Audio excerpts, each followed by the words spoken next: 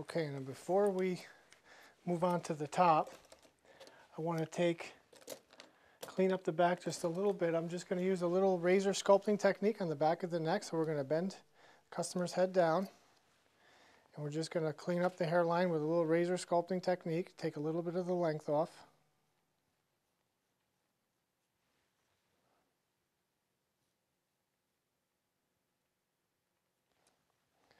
What this does, the sculpting technique, is it gradually tapers it closer as we get towards the hairline, and then we get towards the hairline, we can just clean it up a little bit without leaving a really straight, distinct line. We want to leave a nice natural line. We can do this in the corners a little bit too if we want.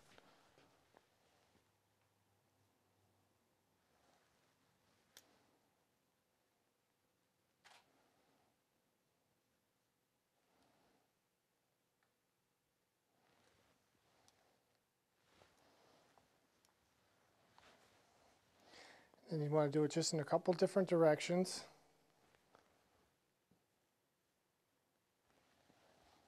Okay, then we'll do the other side here.